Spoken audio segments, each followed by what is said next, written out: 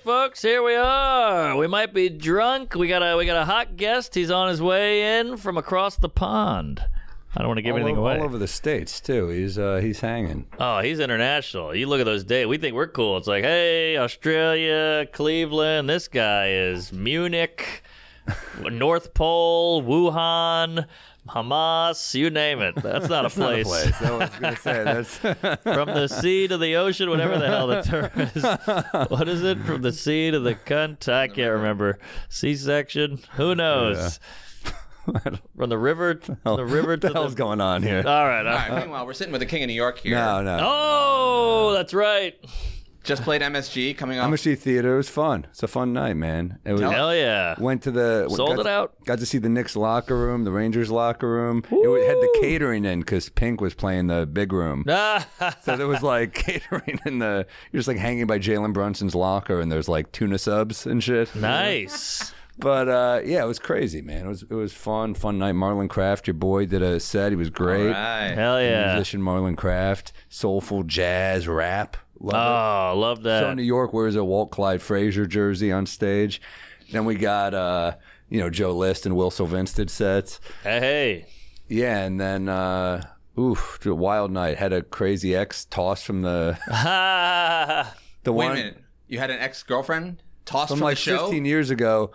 I knew it was her heckling. I didn't say she was heckling? Yeah. Crazy Ex is the key here. Yeah. What a win, though. Wait, your ex gets to see you at a sold-out garden. You do a bit. She gets tossed. It's not a win because I'm going to have to get a restraining order. It's not. Oh, it's that crazy. Yeah. It's what there are times when you're young where you're like, well, maybe this won't work out, but not to that extent. Man. You don't think like maybe I'll have to show a judge text messages. You're right. You just think maybe I'll have to see other people. Sure. But other judges.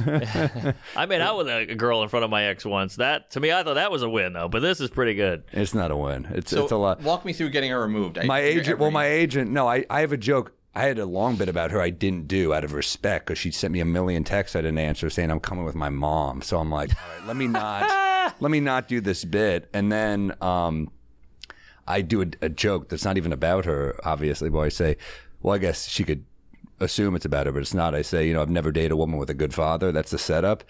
And she goes, hey. Oh, my God. Hey. So I knew it was her. Yeah. Hey. I'm like, ugh. So I kind of diffuse it pretty quickly. I'm like, am I getting heckled by a fucking manatee? Meh. And I'm just trashing her and whatever. And Berkowitz, my agent, who's, he's a shark. Yeah. He runs out there and goes, shut the fuck up. Whoa. And they're like, blown away. And he goes, if you don't leave right now, you will be arrested. And she goes, who are you? And he goes, Paul. He made up a backstory as a security guard. And he goes, my name is Paul. And then I guess he nodded to another security guard, my lawyer, just two medium-sized Jews. Yeah. But MSG security threw me out a long message, whatever. And do you have a code? Get this bitch a drink or whatever? No, that's I think DeRosa's code. Yeah, I think that's the standard. Get this person a drink. No, and also I didn't even do it. I was just annoyed because I was like, ugh, this is just like let me just get to this bit. Yeah. So usually I'll entertain a heckler and I'll fucking slam them, but I was like, I know who this is. They're not right in the head. This is gonna go badly. So what's the mom doing? Is the mom going, shut? I think apologizing. Okay, at least the mom's sane. I mean. Yeah, it was nutty, but yeah, the night as a whole was killer. The cellar staff was there: Asti, Gnome, Val, Liz, everyone. Yeah, wild night, really Hell fun. Yeah. I puked. Nice. I didn't drink that much. I think it's a combo of the booze and the stress levels. Sure. But yeah, I was down for the count. It was multiple middle of the night wake up pukes, which that's always unpleasant. Ooh, damn! I haven't had one of those in years. It was rough. Yeah, it wasn't good. So now you got no sleep and you're yakking. Not good. Yeah, rough Sunday. But what are you gonna do? I'm having nachas. What? Yiddish for pride. I'm so proud. Oh. I feel so good. You played the fucking garden. Left my body that night. Jesus Christ. Yeah. What the hell? You're using... I hope a paraglider comes in and shoots you. Jesus Christ. What the hell was that? Anyway, I'm really over the thank moon you, about bud. you. Thank you. Yes. That was a fun night. It was cool. It's like cool to see your parents happy. Brother and sister didn't come. Did a joke about that. Oh, really? Because they were running the marathon the next day. So I said, my dad writes an email. All three of you have a big weekend. I go, fuck you. It's my weekend. Come on. Hey, Jimbo. Jimmy, join us. Believe your luck. How are you? How are you, man? Good to see you. An absolute pleasure. Hey, good to see you, man. Looking sharp. Yeah, well, That's you. you. I mean, you come on. We might be drunk. You can't not dress up. This is huge. Oh, yeah. This is my big break. You've Good to you've have been you. doing the pod run lately, I see. Yeah, I did a couple. I mean, they're very fun. Yeah. It's like, Sure. It's a really kind of interesting thing now where people go, I'd rather do this than do the Tonight Show. No one calls. No, this You is go winning. on, I don't know, Joe Rogan or Modern Wisdom or whatever, and then like people go, oh yeah, that's good. Oh, yeah. This is way better. It's more authentic. You know, we're not just going to fake laugh, and you don't have to sit next Sorry, to you're a... not going to fake laugh. No, Wow. we'll give you a Well, few. I'll go.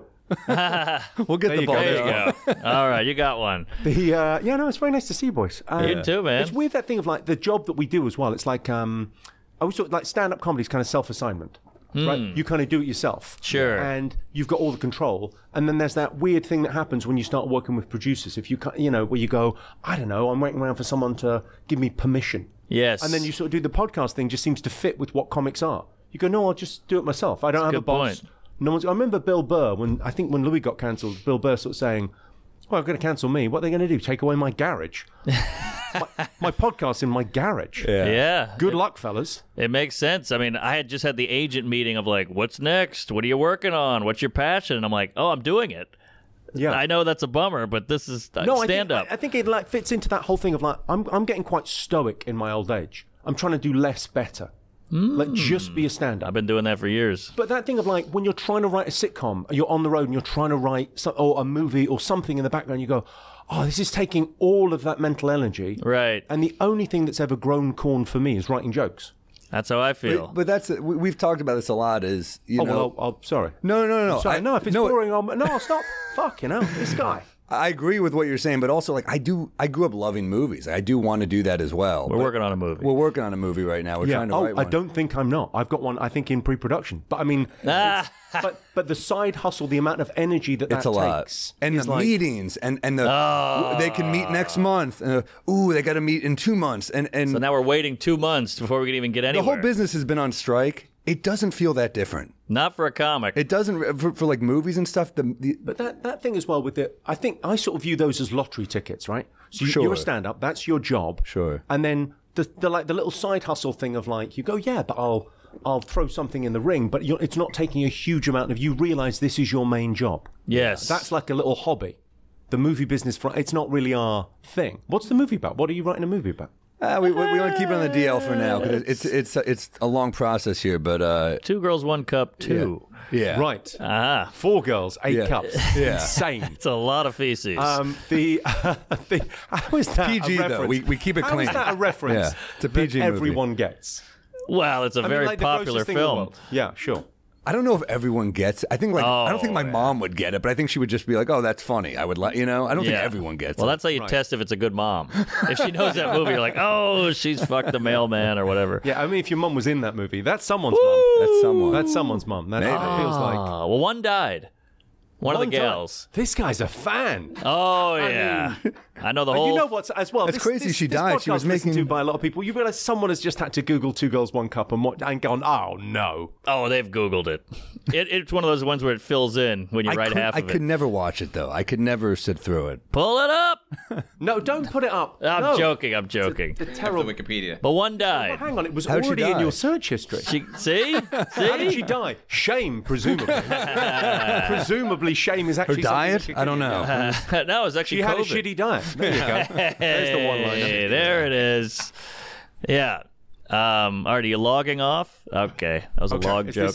Is this Dog Day Afternoon or? Yeah. Hey, Oh good yeah. Okay. pull. I mean, hell of a movie, right? Looks like they me. were on trans about what 40 Yeah. years ahead of everyone else, Like Jim Norton. And in a pretty like Jim Norton. Yeah. and in a pretty progressive way. Like there aren't cheap Yeah. jokes about it. It's just kind of like, yeah, that's who I like. Right. That looks Yeah, like me that's who after I'm my paying set for. last night. It's it's a remarkable movie. I read that movie, that book actually before coming on. I was like thinking about, just kind of have recommendations. People talk about movies. I read the Tarantino book, cinema speculation over the summer, and I basically stopped watching new movies. Whoa. I'm just watching 70s movies now. I would 70s? really recommend, like, Best decade. you go, it's the best decade for music and for film. And I think it's maybe analogous to what comedy's doing now, because comedy is the companies didn't get involved. Yes. Like the corporations didn't get involved yet. So in the 70s, it was kind of auteurs doing their thing. Yes. Art without committee. Let him go. That's why Curb is so good. Just let him go. Yes, he's got that status where he can do whatever he wants. Also, And it kind of started like late '60s, I think, when you had like Bonnie and Clyde and like The Graduate and those. I would say that all fits into that kind of that 70s late '60s, feel. early '70s. Yeah, But it's kind of great though, and he's like the Tarantino book as well. If you get like the audio book, I love the audio book. I mean, we spend our lives traveling, so it's just listening. Same. But Tarantino reads the first like 5 chapters, and it's so you're just caught up in this guy's like passion. Yeah. It's so fucking great. He's such a nerd. He loves it. Okay. I love it. I could listen to him all day. Huge fan. I heard him talking about the movie Thief the other day, and just hearing him talk about other movies he loves. Yes. Like, you're right. It's so contagious, his passion. And he's talking about how wet the streets are in that movie. Yes. I love just like, little things like that. He goes, yeah, Michael Mann would walk around with a water truck and dampen the streets so it looked like gritty in Detroit. Yeah, the little things. yeah, you kind of would go, well, why do that? Yeah. I often think that when they've got an establishing shot that clearly cost a fortune, you go, we could have lived without that. Right. But then it's just a play. But then it's a part of the movie in a way where you're like, I mean, I was watching a Woody Allen movie the other night, Sweden Lowdown, and you're like, just these cars. Like, Woody Allen movies seem pretty low budget. Just these cars in a period piece cost so fucking much. To the set detail. that up. It's crazy. Yeah. Yes, it's weird as well. Where you kind of, I think you can slightly spoil it for yourself by knowing too much about the production. Yeah. Rather than being kind of taken away. Agreed. You want to be lost in it. But then you hear about all these Tarantino weird movies, like this Apple cigarettes, and he has all these connections from movie to movie. And you think, does that help the movie, or does that just show how psycho detailed he is? And that's why they're good. You see what I'm saying? Which one is it? Yeah, he's created a whole world that he invites us into, like an alternate universe. Right. I mean, that thing about Inglourious Bastards, I mean, spoiler, but the Inglourious Bastards and the Once Upon a Time in Hollywood, which I watched, and obviously I watched it as a guy I've read a lot about those murders, and so you're watching the whole thing with this sense of sort of horrible anxiety about, what's going to happen, and then it doesn't. Yeah. And you're kind of, it's like the sort of genius of it. It's a twist. Yeah. It's like a bit. By the way, Once Upon a Time in Nazi Germany was the original title, and it got shortened to Inglourious Bastards. And if you notice in both movies, he sort of makes up the ending like a storybook. Yeah. Alternate ending. Alternate ending, yeah. Wow. Yeah, I mean, I remember seeing Inglourious Bastards in the theater and people just applauding at Hitler getting shot. And you're like, what a fucking weird movie-going moment. And where would you have to see that movie that they didn't get applause? how deep in the South would you have to go before, Or the hero dies? Or Palestine. But yeah. We saw Django in the theater, and we were like, look at these white people getting shot because you're so wrapped up in it. That you're just like, yeah, kill the honky. Yeah. Well, it's extraordinary. He does feel like he gets permission. He gets like, he has that kind of... He's got a little backlash. The curb status, but I think he's able to kind of go through it. It's a weird thing. Like some people are grandfathered in. Yeah. And actually, if you had to go through committee, what you can say on television now in a late night set or whatever, they go, no, you can't say that. Exactly. It's nothing. But people kind of, it's a weird thing. I think like comedy lives in that space between public and private discourse. Like how do people really speak? That's good. And how like they speak on TV. No one speaks like that on. You watch people on Good Morning America. No way. Well, no one's having a conversation like that. No, it's all HR over there. Yeah. And later on, we'll be baking cookies. Join us later on We Might Be Drunk. We've got traffic and travel in a minute. But South Park, for example, is the pumpkin spice latte's back. So it's just, what? Yeah, we're making cider. South Park is grandfathered in. If you started in the 90s, you can kind of still get away with doing the shit they've done. But it's very... few people can get away with it. It feels like a Family Guy as well. Just the writers on that are fantastic. So many jokes. They've got a great podcast. Have you listened to that? No. Another a typically disgusting display. Another Seth MacFarlane? No, it's not Seth MacFarlane. It's the writers on it. It's the Sulk and Sulk's funny. I mean, just so good. Great it's a great podcast. It's by writers for writers who hate writing. It's a great podcast. Yeah. A typically disgusting display. Fantastic podcast. I'd really recommend it. Okay, I'll check that out. Really fun. Just such funny boys. They do Johnny jokes at the beginning.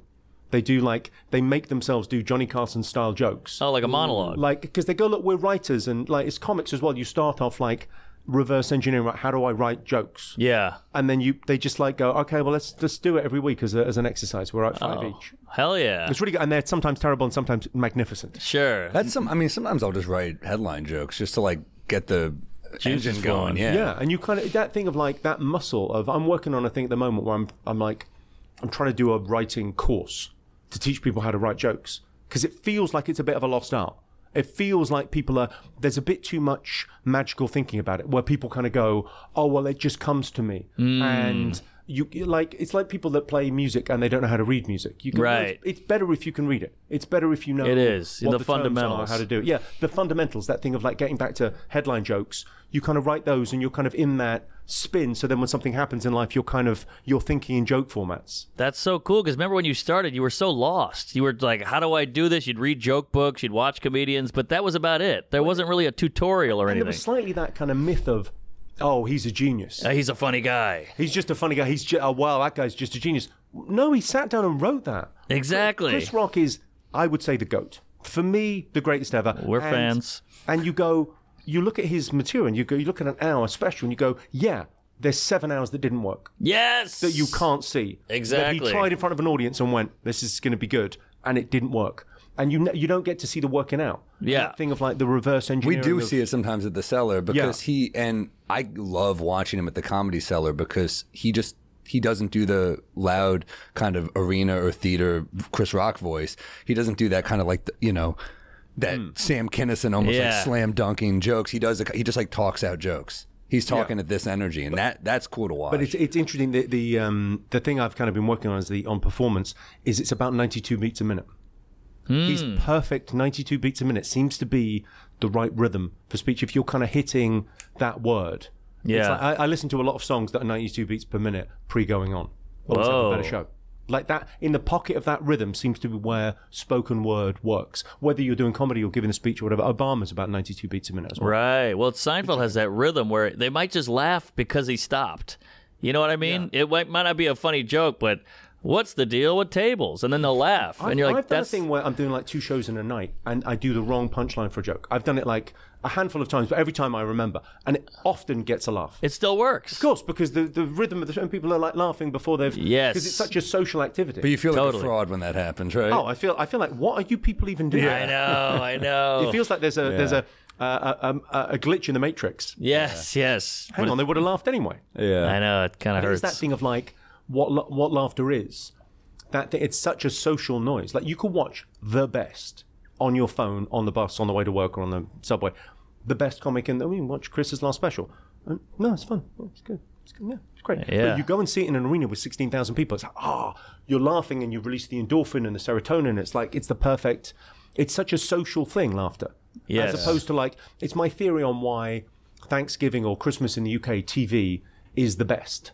Because you watch it as a family. Oh. So that thing of like the difference between your favorite movie, like, it's a Christmas movie, we love it, we watch it every year, and you watch it with 5 of your family, and you all laugh together, as opposed to the rest of the year you're watching on your own. It's so funny you say that, because I notice commercials will get a laugh in a group. Commercials are the least funny thing on the planet. It's horrible writing. But you'll put like 8 people together in a room and a commercial comes on that's humorous, there'll be a chuckle. But you would never laugh at that alone. Yeah. It's also weird. such a bummer that we don't, like, I think what you're saying, we don't really see comedy movies in the theater anymore. And some of my best memories are like, wow, why do I like The Hangover so much? I saw it in the theater and a ton of people were laughing. Yeah, on a Friday night, and it was packed. Yeah. And you great. were like at that thing of like, if you see it, like, I remember my favorite thing about when I started comedy, when I like gave up the day job and was seeing movies in the day. I kind of used to love that thing of like going to the cinema. Love that. And it just felt like freedom to me. I was so into movies. I remember I used to work and I used to put in meetings, like bullshit meetings, one at like 12 noon and one at like 2 o'clock, so I could go and see a movie in Leicester Square in London and just kind of come back to the office and go, yeah, I had a couple of meetings, I'm back. Oh, that's like, fun. Just kind of Do you remember the movies that you went to see? That would have been like, I don't know, like, I'm just trying to think. No, I don't remember kind I of love that freedom, I though. think what era. Yeah, that thing of like, seeing them in the movies is like such a, I don't know, just feels special. Yeah, and it's kind of empty. You kind of feel like you have it all to yourself. Yeah, that's movies the best. It's not quite the same as live. No. I think there's a theory of you never forget who you've seen live, good or bad. There's no. Sometimes you'll be halfway through a movie on a plane and go, have I seen this? Yeah. Like that can happen with a kind of nothing movie. But you see someone live, it's like it's forever. You remember that thing. It's such a big... I don't know. I saw Cosby. I dozed. I forgot the whole thing. But I saw Cosby live in Montreal about, it's got to be 15 years ago now, and it was a masterclass. no, I mean, it was he's one of the best. It was really interesting, like how long he left it between punchlines, the kind of cadence of his speech, the way that I think that thing of, they did that documentary and someone had the great idea of going, the artist formerly known as Bill Cosby. If you can't separate the artist from their work, really, what are you? But he was also, you're talking about music and beats per minute. Cosby was such a jazz guy, too. Sure. There is something musical about that. Oh, delivery, yeah. I think we're living in, I mean, for me, or whatever, I talk about this a lot, but that idea of like comedy is going through something very special at the moment. We're so new. This is such a new thing. You don't think it's going to burst? The boom we're in? I don't think it started. Woo!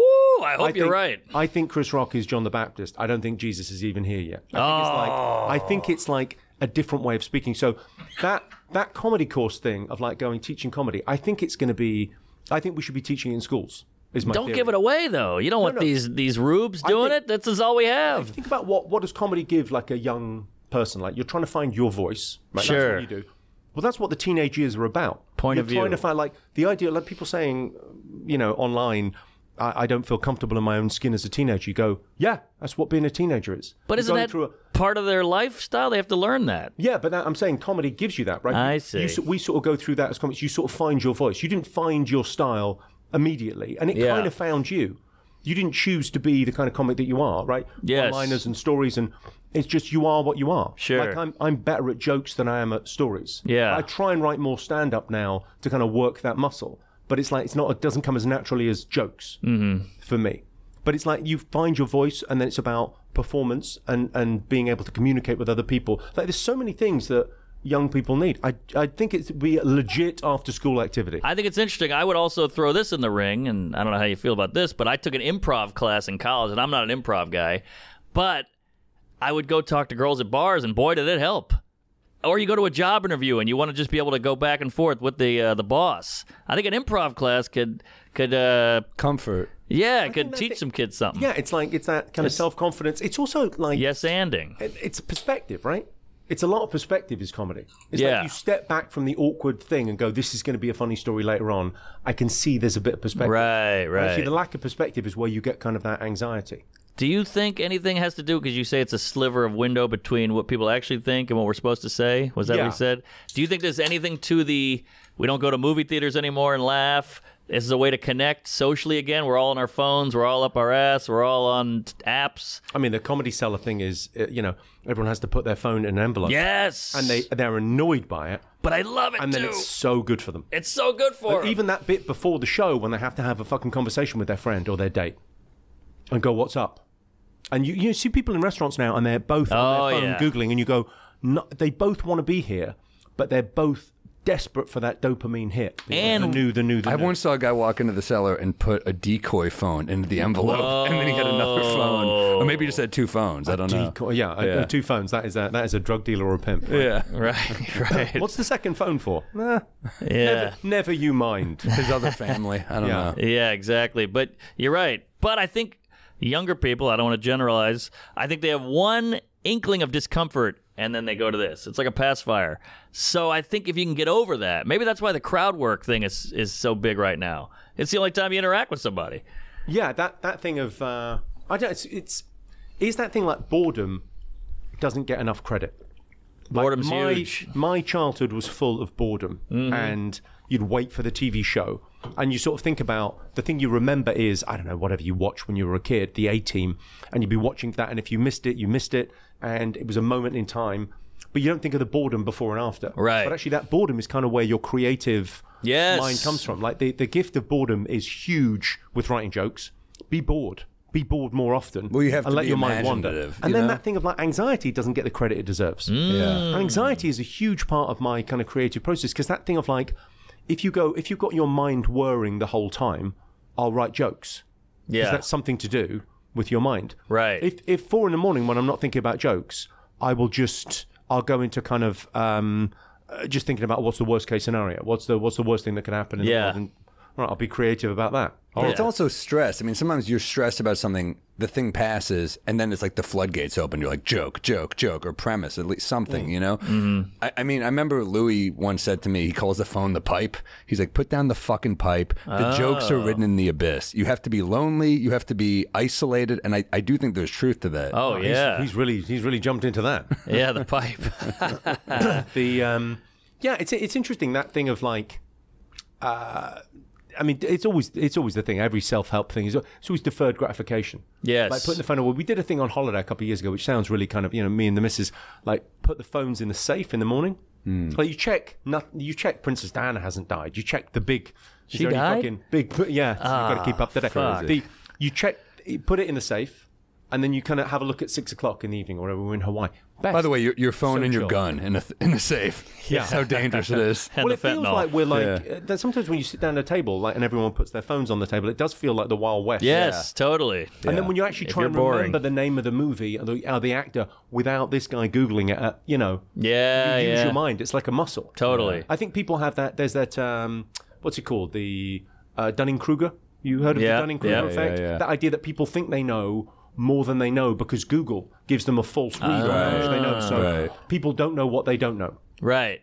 And they think they know. Yeah. So people being experts, if you ask an expert on anything, they go, "Oh, it's really complicated." Right. But if you ask someone that knows, ask a cab driver, they go, "Real simple. Here's what we're going to do with the economy." True. But the cab driver thinks he's dumber than the other guy, but yet he knows more. That's why these OnlyFans stars are putting together the fucking Middle East solution. She hasn't reconciled with her fucking dad, but she's got a 2-state solution. They all got an opinion. Everybody's got an opinion. Yeah. Without the research. But have you heard that experiment about the leaving people in a room alone with a buzzer, and it shocks you? And if you leave someone in a room long enough, they'd rather be shocked than feel the boredom. So they'll just hit it just to feel something and do something and have something happen, rather than just sitting there having their own thoughts. I mean, solitary confinement is the ultimate punishment. Right. Electric chair, then solitary. Yeah. I think solitary is like, I think if we had to do it, I think we'd come out with a one-man show. Don't threaten us with that. I think Give us a comedy show at least. Well, the one-man show, I was chatting to Mike Birbiglia about this, and he made a great point about how a one-man show, like a really thoughtful one, like, okay, it's a comedy special. Oh, no, it's a one-man show. What's the difference?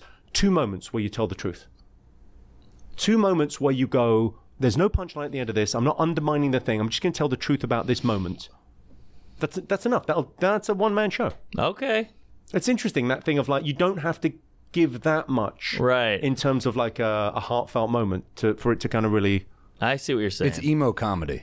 Yeah, is what it is. That's kind of an oxymoron, but yeah, that's a good point. More punchlines. That's what we need. Thank you. I'm a fan. I mean, Mark and I were like, club comics always. It was always like, I feel like the alt rooms gave you a longer leash, but I kind of liked having a short leash. I liked having to like be like, bam, bam. Like I felt uncomfortable if I wasn't getting a laugh. Yeah, I think that like that fastball thing of like, I'm all fastballs. Yeah. And that thing of like, you earn a story, or I think you earn a point as well. You can make a point if you have like, if the punchline's big enough at the end and you've got like, there's a reason to say it. And audiences are really smart. Like they get okay, he's saying something here, and this is just a silly joke. They get it. I think people kind of like when you read, like when someone gets cancelled or whatever over a joke, you go, this is some nonsense. Yeah. The audience knew what was going on there. Right. There's no hate in that. This is fine. Yeah, it's like that Bill Burr thing. You're mad about the joke, but they put the joke on the news. They were in a comedy club, knowing it was jokes. Well, now you took it out. Big difference between telling a joke to a theatre full of people at 9 o'clock in the evening and shouting it through someone's letterbox at 9 a.m., which is what's going on Jesus. Exactly. Actually, I think the last 2 or 3 times I got cancelled, and there's been many occasions, you kind of look at the joke written down in the paper and go, gee, who said, I know I said that. Right. Well, that seems a bit much. Well, it's the same as going to a porno theater or a sex show and then showing the sex show on TikTok. You're like, Jesus Christ, but in there, it was supposed to be there. I had a woman write a hit piece on me once, and she quoted one of the bits, the only bit she quoted properly. I was like, I think it holds up in text. That's a good sign. I'm not. But isn't it weird? There's no, like, comedy doesn't, we don't have books. like there isn't a book of your material. Yeah. No one's done like a. Carlin I think, did it. I think Seinfeld did it too. Yeah. But like Mein it was Kampf. like there was. I mean, you get to a. Sorry. You get to a level of. I loved Sarah Silverman's bit on Mein Kampf. Hit me with it. In the last special, she goes, "My struggle." That's what it's called. My struggle. I'm that's struggling. funny. It's like That's a hilarious. new take on that. Right. After how many jokes about Hitler down He's the a years. victim. He's a snowflake. Yeah. That's hilarious. My gag on Hitler was, not all bad. He did kill Hitler. I mean, you give credit where credit is due. That's great. heard Dana If you'd Gould killed Hitler, you'd never stop talking about it. That's It'd be your whole thing. Right, right. Dana Gould is the great. You saw the Dana Gould bit about Hitler, about what's the Dana how Gould? he was married for just a few minutes and then killed himself. Marriage is hard. I've got a line in the new show about how people get more right wing as they get older. It's a good thing Hitler died when he did. That's good. Where was he going? Right. My Hitler bit was I thought he was great. All right. Okay. That was it. Joking. But the fact you have to say joking is like... I know, but there's a it's couple like, idiots but out that there. thing of like, this is kind of great. Like the stand-up thing for you guys. It feels like you guys, since I last saw you actually, I haven't seen you since pre-pandemic, but it feels like both of you have like popped. Oh, thanks. I feel like the last specials or whatever, the one that got... you did the one on YouTube that got transferred to Netflix, right? No, I did He another did one both. on Netflix. I did a YouTube one. But that first one was like... That felt like that was like the level up, and then the other Not a one. lot They're great. not They're a lot both of people. great. Thank you, man. Not a lot of people put specials on YouTube at the time, and February 2020, a lot of people are home. You know, Right. for the next few Right. months. No, but I don't think anyone watched it because they were home and there was no other media available. I think it was like a really good special. That's what I and it's was, like man. it's also because of YouTube. It's very word of mouth. Yes. So even more so than Netflix, you're kind of watching on the phone or on the computer, so you're kind of messaging as you. Oh yeah, Right. I'll forward that to my friend. Like it's an easier thing. Like felt like Totally. It was something that kind of spread out there. And you get a then little the underdog. Soup to Nuts is fantastic. Oh, but that geez, really felt thanks. like again that like. It's like, but are you like theaters now? Are you clubs? What's Theaters, baby. He just did the Garden theater. theater. I was the theater. I played that once. It was phenomenal. It was Really? awesome. Yeah, it was a cool night. But you know, it's like I'm going to go back. 5,500 seats, right? I mean, it's like Yeah. a proper Sold it out. Yeah, I'm going to hit clubs for the like December through February just to tighten it for another special. But yeah, it's been theaters all year. It's been Yeah, pretty cool. it's kind of amazing. Have you guys gone out together? Because I noticed a couple of people did a thing. We dated Is it once. John Stewart and John Mulaney went out. And Pete. Yeah, I saw that. and you kind of think it's quite an interesting thing to kind of go. There's no one that likes your stuff that will go, oh, yeah, I like him, I hate him. There's like, it feels like it Anti-Semites. would be an interesting thing to Yeah, do. we to get go- that. I get that a request a lot when I do Q&A. They're like, "Bring Sam out," or "How come you don't do a show with Sam?" And it's just because we don't have to split the money. I wonder though if like someone like Jon Stewart, Pete, and Mulaney, it's like three different kind of generations of comedy. You know, so I think that might tap into something different for them. I don't know. I just think it's that thing of like, it's oh, he's on in town. I might go and see that. Like, it becomes like, oh no, we have to go and see that. Look at Seinfeld and Gaffigan; they're out together now. Are they? Yeah. I mean, that feels like an embarrassment of riches. Yeah. Fantastic. I mean, but I sort of hear that and go, yeah. No, I mean, you'd have to go and see that. Yeah, clean comedy, Would you, baby. would you ever do that with anyone? I think I would. I mean, I would. I certainly would. I've been chatting to a friend about it recently. Like that thing of it's bigger than the sum of its parts. Is that thing if you go, well, maybe that's like an arena thing. Maybe that's you play a bigger room and go, well, it's a big event of an evening. Yeah, Chappelle and Rogan did a few of those. Yeah, I did like. What did I do? I saw Chappelle in. What was it January, February? We were in Australia together, and I opened for him in the Rod Laver Arena. He did like in the round. Wow. I mean, an arena in the round, so good. 'Cause Really? there's no bad seats. Yeah. If you could be slightly more expensive to organise, but you go, if you're in the middle, it's like, it's smaller than the garden, really in every direction. Sure. And you just kind of rotate, and it's the same number, it's 3 screens above you, and everyone's got a great view. Do you find it weird to rotate? Yeah, a little bit, but you get used to it real fast. I mean, All right. great. First time I saw you, I think, was on the game show Distraction. Oh, yeah. Whoa. That was a pull it funny up. show. Well, but they did like a thing on Distraction where they did, the American version, they took out all the funny and just did the game show. In the UK version, it was like a really funny I mean, show. you got your lines. It is my It point. was- you know, it was It was crazy. It was the I'll look Wow, this is going to be some years House ago. bash at 11:05. What year? was this? 13 years ago, it says on YouTube, but who knows when they uploaded I think it was a lot longer than that. Wow. Wow. Wow. Babyface. Yeah. Jimmy Kimmel looks terrible. Is being handed over to the Iraqi people, and the Iraqis' new foreign minister has promised him a fair and unbiased trial, followed by an execution on July 1st. So it's pretty Oh, let's stop this. I can't. That's a good joke. Yeah, solid. It's a lot of, I don't know. I made a lot of telly over the years. That always felt like a side hustle. The Sure. TV feels like someone else is going to make a decision. One day they'll go, yeah, we've had enough of you. Right, Goodbye. right. I'll just stand here. Because that thing about like the cancellation thing is all about stakeholders. That's the key thing with cancellation. Who are your stakeholders? Who have you got? Like if your management walk out on you or the TV company goes, we're not working with you anymore, that's the cancellation thing. Yeah. So you don't want too much of that going on. You want your wanna own be your shit. own boss. Independent.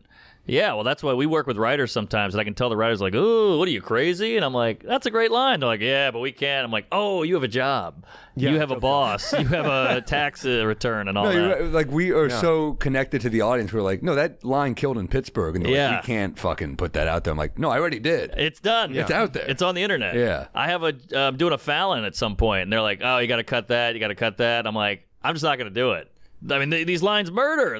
I put them in because they work. So what's the point of me making it worse? Harder for sure. To just getting jokes approved. I mean, you've done so many. I find. I mean, I've done a lot of. I haven't done one recently, but the late night, I tend to get like. I do it if I have a new Netflix. You do like a Fallon, whatever. Sure. It's such a thrill to do those shows. It's fun. But you go Showbiz. out of an hour, I can maybe get 5 minutes of clean stuff. Yeah. Yeah. You know, you go because I don't really write that stuff a lot because you go you sort of go to where you want ants put down sugar. You know, what's the reward? And the reward is the big laugh, the big guffawing. Oh, I shouldn't be laughing at that, but I'm laughing at that. It's such a sweet laugh. Yes. And you go, well, you can do stuff that's more family friendly. Occasionally, you come up with something that's just would work, but it's not really my sense of humor. Right. But it's almost kind of an exercise. Like, let me see if I can dodge these laser beams and still kill. So it's kind of an exercise, but it's also like, what's the point? I'm not being me. Yeah. So I don't know. Maybe I'll work around it. Who knows? When have you got it? When have you? Well, it's just we're still in the material phase of like cut that, keep that. So I'm still massaging it, but it makes you just want to drop it all when they're like, that's not gonna fly. And I'm like, it's a joke about homeless people. They're like, homeless people might hear it. I'm like, they're not gonna hear it. They're gonna, at most, they could lip read through a window. Through a Radio Shack window. Yeah, can you say homeless anymore? It's like it's unhoused. Unhoused. Who knows? So condescending to. Yeah, it's like they were changing the words as well. Doesn't make any difference. It's like No. it's I've seen homeless people. They're not politically correct. No. I had a line about like the PC thing doesn't get to the underlying issue. Yes. It's just virtue signaling. So if you go, Band-Aid. it's really diverse around here, lock the car doors. Is like that's as bad. That's the most racist. Sure. Doesn't change anything. Doesn't make it better. Doesn't make it better. Like a sex worker, I'm still peeing in her mouth. You know, just calling her a sex worker isn't going to help this poor woman's situation. God love her. Oh yeah, sweet gal. Miss you, Aunt Rose. But nice lady. The best line on that. Patrice, God rest his soul, had the best line on that. Like he found out he was diabetic. From peeing in his girl's mouth. Tastes like birthday cake. Yeah. Sorry. Your pee tastes like birthday cake. You've got to go and see a doctor. It's like that's real love. Birthday cake is so funny. I listened to Mr. P recently. So good. It's so good. Yeah, I got to work with him a little bit in Montreal. Scary got to guy. do some shows. Yeah, genuinely like. If you travel a lot like we do, it can be hard to fall asleep in an unfamiliar place. Or if you just have a drinking problem, right? If you find yourself up all night long wondering if your hotel room is haunted, it's time to check out Beam. Beam's Dream Powder is actually a healthy hot chocolate that'll put you right to sleep. I use it. It actually really helps me.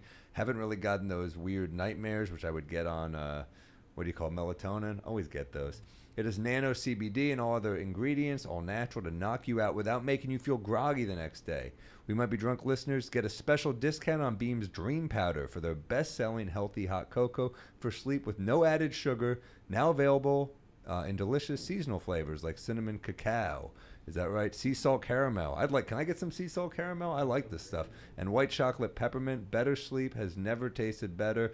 A recent clinical study revealed Dream helped 93% of users wake up more refreshed and 93% that Dream helped them get a more restful night's sleep. And you know me, I got the drilling in my home. I want to kill these people. It's awful. If something terrible happened to them that I didn't, okay, that would probably be legal. Don't really, but you understand my anger. If you want to try Beam's best-selling Dream Powder, take advantage of their biggest sale of the year and get up to 50% off for a limited time when you go to shopbeam.com/drunk. The discount is auto-applied at checkout. No code necessary. That's shopbeam.com/drunk for 50% off. It's very good stuff. I use this, and I endorse it. Figuring out the perfect gift for someone can be hard. Not anymore with Displate. You can turn anyone's hobby, passion, or even the most embarrassing photo into a high-quality metal poster. It's fun for a prank, too, right? Displates take just 20 seconds to install, will not damage your house. They come with a magnet that sticks right to the wall. Then Displate sticks to the magnet. Easy as that. Yeah, these I haven't used, but they look actually awesome. And they have all these cool license design like Star Wars, Stranger Things, sports, all that type of stuff. So they have what you need to make the season bright. Makes a great gift, and you can save up to 30% off when you click the link in the show's notes. Discount will be automatically applied to your cart when you click the link, or use code DRUNK when you visit Displate.com. That's Displate.com, code DRUNK, or click the link in our show's notes. Great gift. And they got a lot of fun stuff. They got Back to School, I think, as well, which is one of my faves. You know, I love Rodney.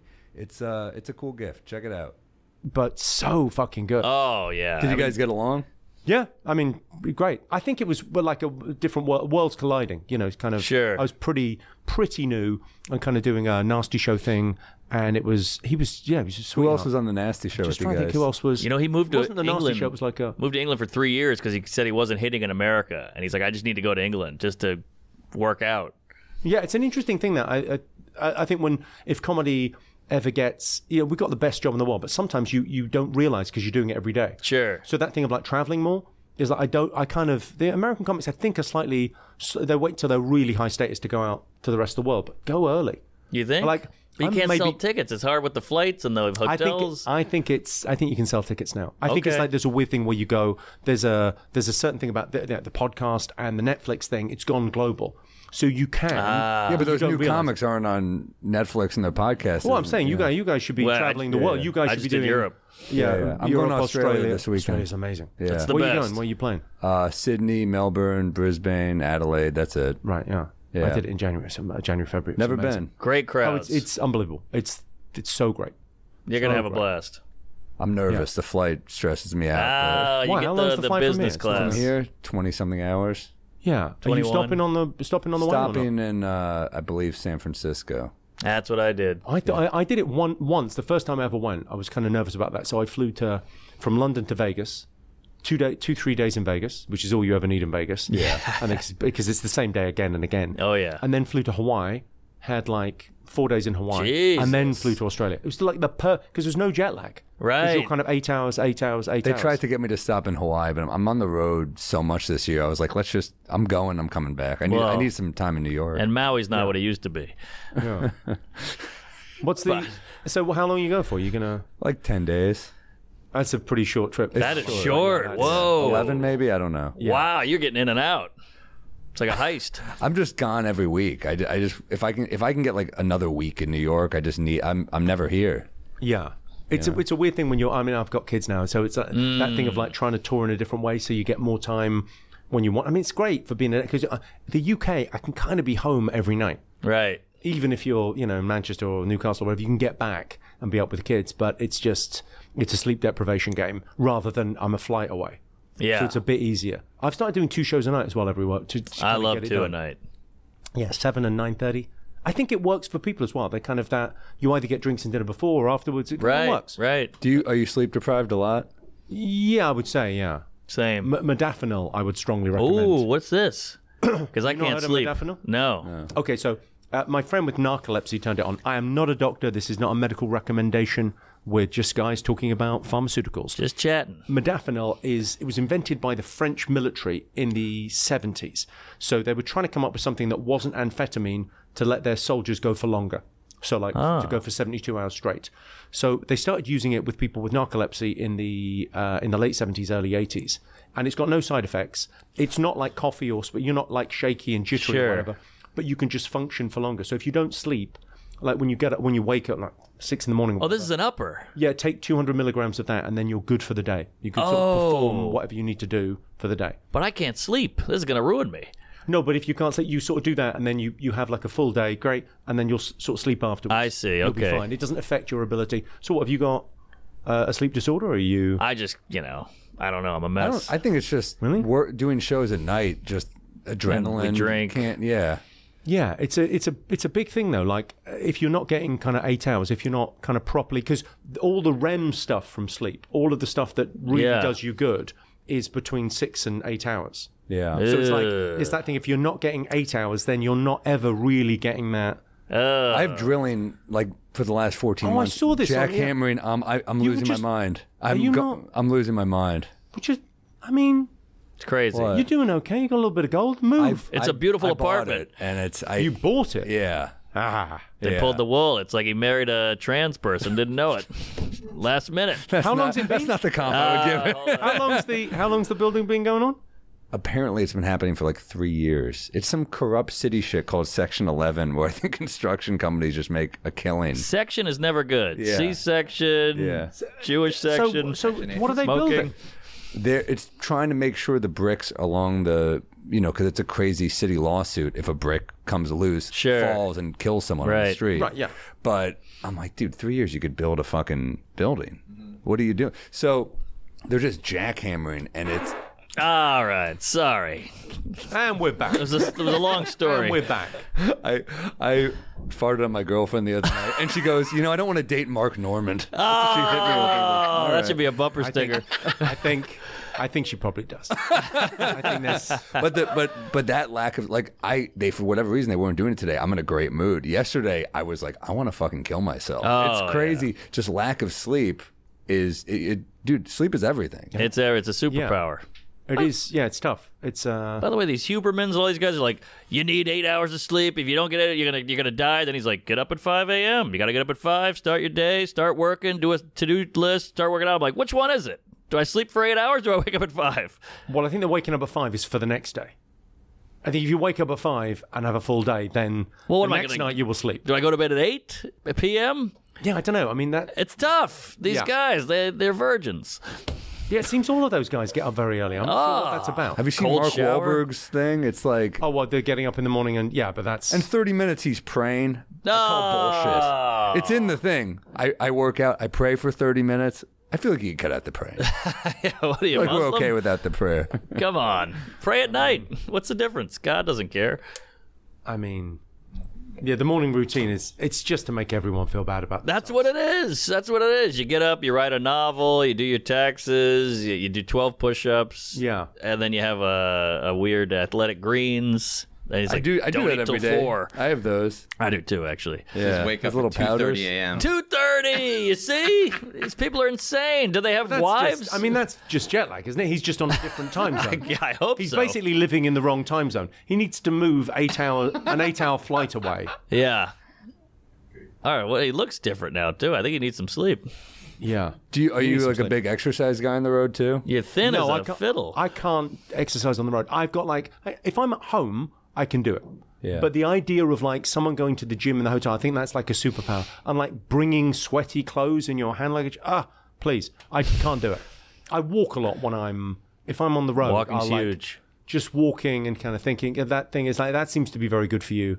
Like the 10,000 steps thing seems pretty good and pretty easy to do. Especially if you're in a strange city. Yes. I'll go out and I'll at least see it. Yes. And see what's going on. And you got the audiobook going, and they say walking boosts creativity, it boosts your mood. It's great for you. Yeah, it seems to be pretty good for you. Sorry, but people exercising in on the wheelchairs. road just seems impossible. Is that a lot of your writing? Is just because Norman paces? Yeah, I gotta pace. Do you sit? Yeah. Do you walk? Notepad? No, I do. I sit and do work when I'm kind of traveling on trains or planes or whatever, and that's the editing process. So the writing is just whenever anything comes to you, when you're kind of walking around having lunch kind of on your own, constantly writing down ideas, thoughts. There's a thing, and then the editing or sitting down trying to work out how does that work I've got like a couple of bits. I brought in a couple of bits. I know the podcast, but that thing of like things I'm trying to do at the moment. Yeah. Where I'm trying to get it to organize, to like trying to get it to like what it's a fun idea, but it doesn't quite work. You have to convey it to them in a comedic way. You can't just say this thing happened. Like Birbiglia has this great trick that I always use where he goes, "You're writing," and he goes, "Now where would you laugh?" And it makes you go, "Oh shit. I thought I was just a funny guy who could talk on stage," but when you're actually writing and looking at what you wrote and go, "Where would you laugh?" It makes it real. It's objective now. It's not interesting just... when you try it on stage and you get the laugh in a place you didn't think you would get the laugh. Oh, that's a bummer. Yeah. I mean, I'll take it. But sometimes it's good, though, because you're like, oh, well, you're just getting extra laughs, you know? Sure, but the ones you thought would hit didn't. And you're like, oh, I don't understand this art form. Fuck. I got a theory at the moment about body count. I'm working on this bit about body count. So people talk about body count and the amount of people they've been with. Oh, yeah. And then it's not about that. That's if you want to moralize. I've got no problem with anyone's body count, but if you want to moralize, it should be about the rejection rate. Because if a girl is a 10, like a stone cold smoke show model, gorgeous, every guy she's ever met has hit on that girl. Yes. Everyone, right? So and then she's got a body count of 30. But that's pretty good. Like great odds. It is hard to get in. She's Harvard. Right.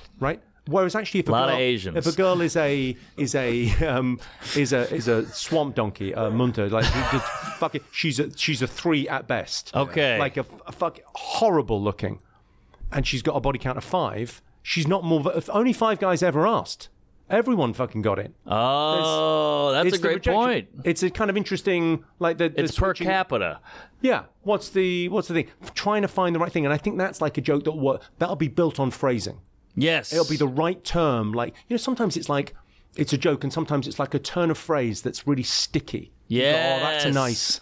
What's the term for ugly that's going to be the thing that's. And then that thing of like going, if a girl is a 10, she's a smoke show, she's gorgeous like a model. Like, no one in here, but you've seen them. There like you go. That thing of like that extra little laugh. Bit of, like there'll be something along the way that gets it. I think it's an interesting idea, but it's not kind of there yet, and it's longer form because normally I'm in such a rush to get to the punchline. That's long form for you? Because that feels pretty quick. Oh no, that'd be. I've heard him do like. Wow. I've heard him do like 20-word jokes. Yeah. I mean, even like dwarf shortage. Yeah, that's a little Brad Williams action. Yeah, that'll do. Yeah, I gotcha. Oh, interesting. I'm trying to blow out more because my writing it's so quick as well, and it takes so long to write an hour. Well, we had an exchange when Soup to Nuts came out because I just taped my special and I watch Soup to Nuts and we have the same joke, and it's. Great minds. It's like, so we have the same joke, and it's really interesting because it's the same comedic. I could tell we wrote it in pretty much the same way, and yours is 3 words, and mine is like the end of a bit, and it's like really, I've dressed it up. Right. I've so dressed up the bit. Yeah. But it's basically the same gag. Yeah. It's good. Thanks. Well, you So, know. well, we'll be in trouble when it. We'll get trashed on Reddit. Yeah, we'll get trashed. It'll be yeah, this guy stole from. Oh, I can't wait. I had it out first. Just saying. But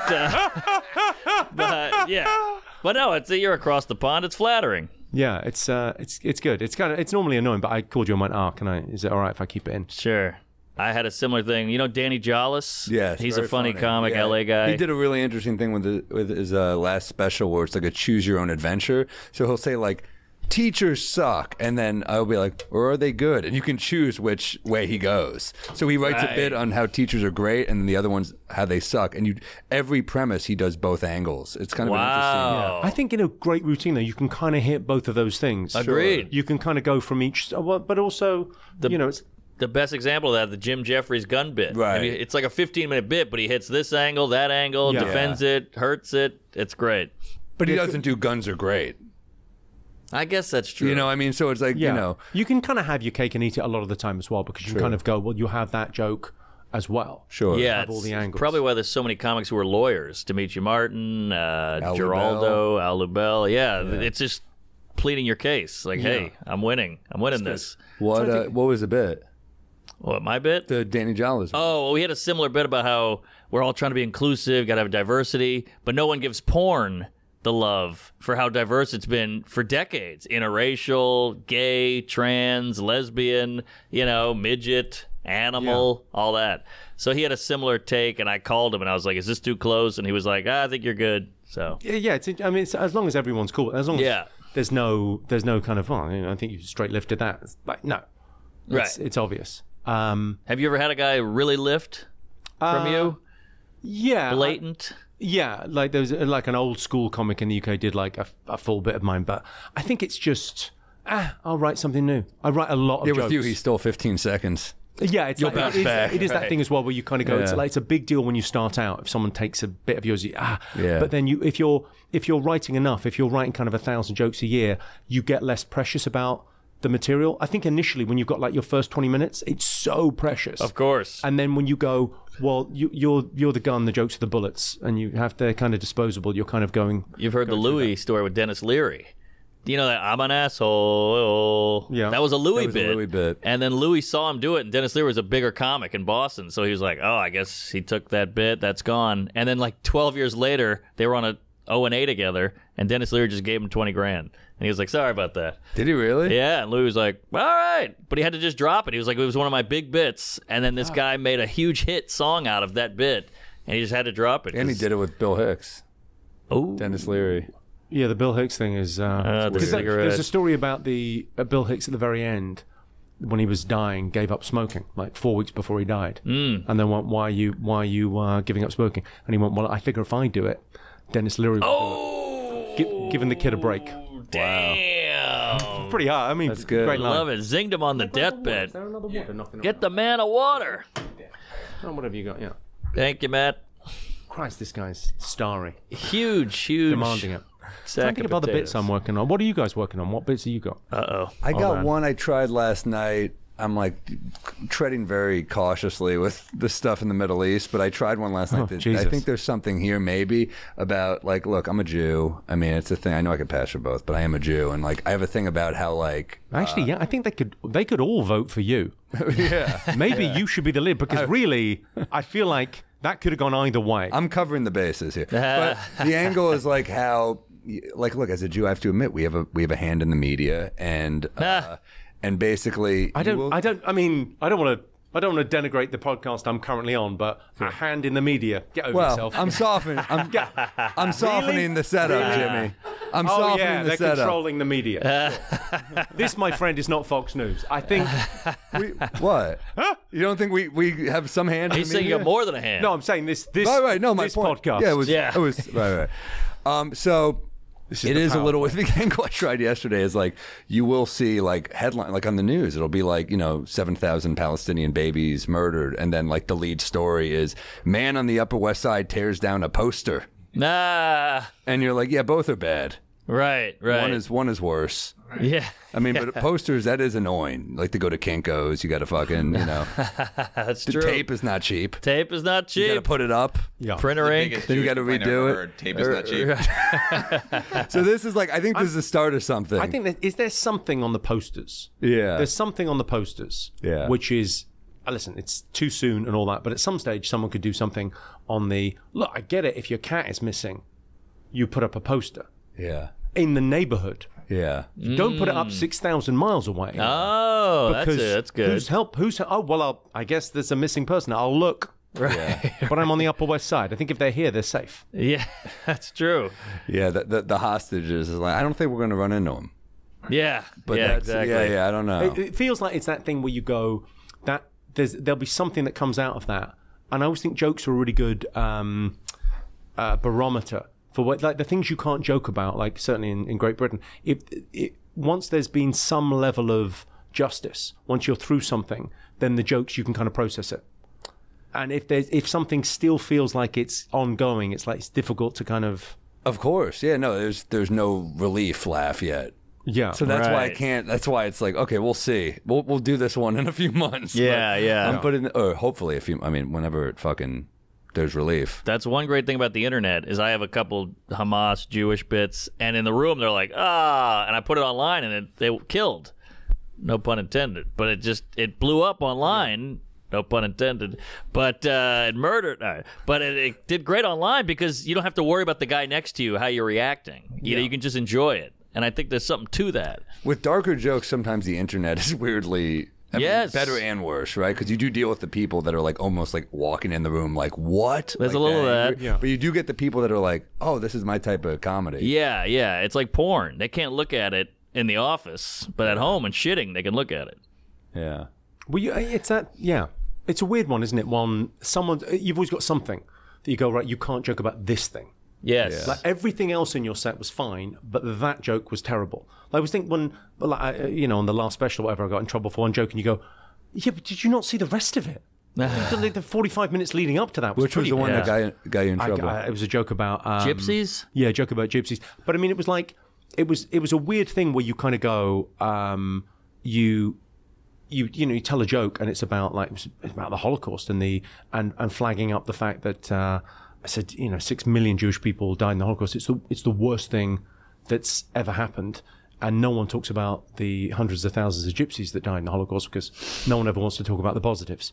But it's that thing of it's Pretty so clearly, the dripping joke in is the sarcasm. misdirect also. Yeah. But it's such a clear misdirect as well. But written down, it's like, oh, this guy doesn't care about gypsies. And you go, no.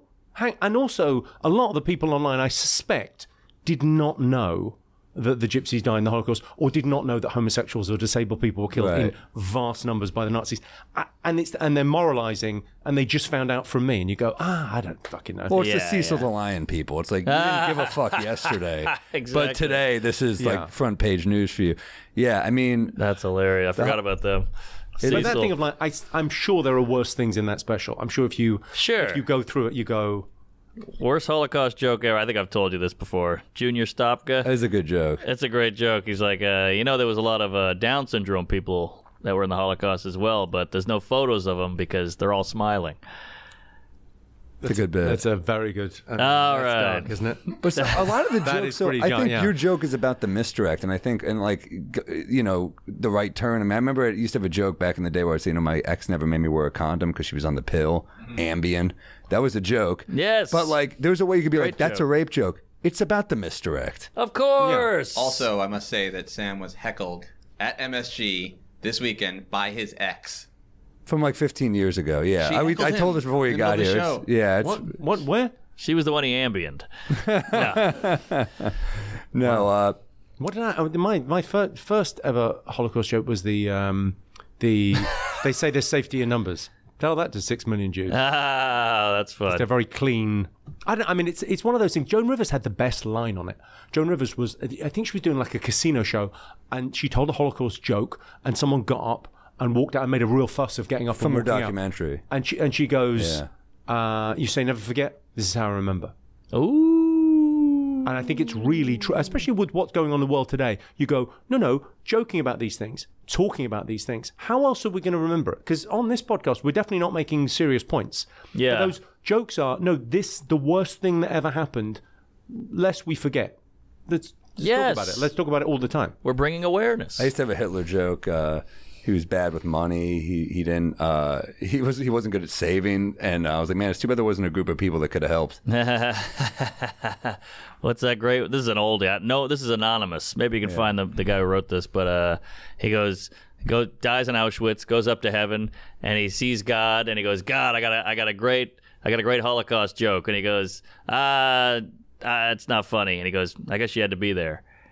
Yeah, Which who is was that? such a it's trad. It's an old trad joke. It's a great joke. trad. Yeah, it's an old. That's an old joke. It's been around Oh. since the 50s. That is brilliant. It's a brilliant line. I think Gervais tells it to Seinfeld That's on where I Comedians heard in it. Cars. That's where I heard it. But it's a brilliant. I had to pause it. I was like, It's Jesus. it's almost like it's one of those things where it's almost like sometimes you get a joke that's kind of got some wisdom in it. I guess you had to be there. Whoo! Oh man. Well, you took a stock punchline and he said something kind of deep. Yes, exactly. Which is kind of fun too. Yeah.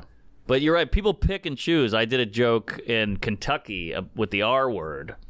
And this lady comes up. She's like, I have a Down syndrome niece, blah, blah, blah. You got to take that out of your act. And I go, how'd you feel about the Holocaust stuff? She goes, that I loved. So you're like, oh, it's just when it's your thing. Yeah. It's when it's your thing. But it's also that thing of you go, it is the release valve. The amount of times you get people that the joke is ostensibly about something and they're so glad to be recognized. And, if you... Great.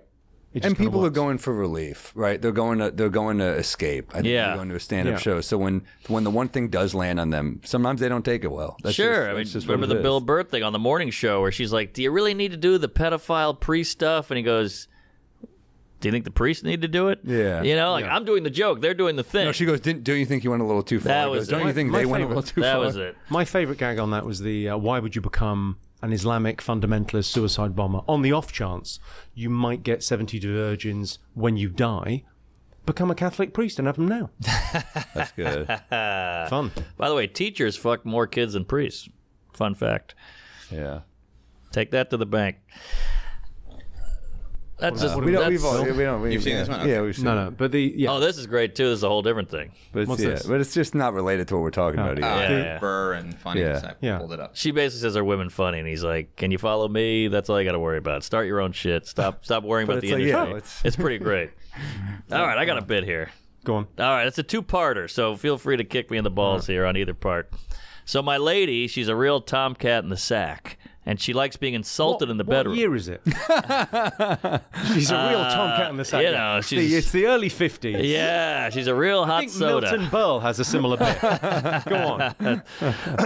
Different dick, but so she's she's feisty Right. in the boudoir. She's fun in the sheets, but she likes being insulted in the bedroom. But nobody told me that the insults are supposed to be sexy. So we're going at it. I'm like, you can't cook, and that hits. And then she's like, what? I'm like, oh yeah, you slut. And she's like, thank you. And I'm like, and that needs more, I think. But then I flip it and I go, I'm the opposite. I'm already too insecure. I like being complimented in the bedroom, but she's very full of shit with her compliments. She'll be like, oh, you're so huge. And I'm so bad at dirty talk. And I was like, so are you. And that hits. But it just feels like two one-liners back to back. There's no real point to it. So it's hitting, but it feels like there's no meat to it. It's just two quick lines. Well, firstly, your girlfriend is dynamite in the sack. A real tomcat, I would have said. Oh yeah. I think it's on the insult, isn't it? So what's the insult? What's the phrase you use? What's the? I say you can't cook. No, but what's the phrase that gets you into it? So she likes dirty talk. She likes to be insulted in the bedroom, but nobody likes to be- tells you that the insults are supposed to be sexy. So you she can't likes just to be- insult her. Sexual. She wants to be called a whore or a dirty girl. I think you got it the wrong way round. I think it's like you go, or maybe the whore and the dirty girl and bad girl, all that first. Yeah, And then you build up, and you can't cook, and you can't parallel park, and you talk too much. do whatever the thing is. Yeah. You don't make enough money. I'm Right. really carrying us. Yeah. You So keep you think going. that should be the turn. Yeah, is that should be the turn. Oh, okay, because it's already. Because I think the dirty talk's quite funny. You're a bad girl. You're a bad girl feels like that could be the turn. You're a bad girl. I think. Right. Yeah, your personal hygiene's not great. That's a funny line. I think you need a different deodorant. It's like, Yeah, but you're saying do all that and then the can't cook. Yeah, I think that it's the Yeah. build. Got it. Okay. Because I think that's quite funny to hear that kind of the dirty talk of what people say to each other in the bedroom is funny anyway. Because Yes. out of context, it's just like, oh, that line of the whatever. All right, I'll try it tonight. But then what's the insult to you? You want. She compliments me, but it's all lies. She'll be like, "You're so huge." She's trying to be nice while we're banging. And I'm so bad at dirty talk that I panicked and I said, "So are you," calling her fat. Yeah, I think that kind of works. Doesn't That hits. It's a nice way out. It's a nice little button on the whole thing. And it validates or justifies that I am actually horrible with the dirty talk. Sounds like you're bad with small talk. Like you're trying to have small talk with her in bed, and it's coming out dirty. Like, so are you. That's what you would say to Right. your butcher. Right Well, back at you. Yeah, I was trying to give it back. Oh, yeah, maybe that's a better way to say it. Because I also don't want to touch on Regan's have a good flight. You too. Yeah, no, Yeah. I don't think. Okay. It's similar. Yeah. I'm so worried about that. But I all don't know right. what else do men like being told in the bedroom. It's kind of You're it's so slightly good. more. You're the best. You're Yeah. the best I've ever had. You're so good. But then if I say so are you, that's not Yeah. weird. No, but you keep that. But maybe it's. Oh, okay, but add to it.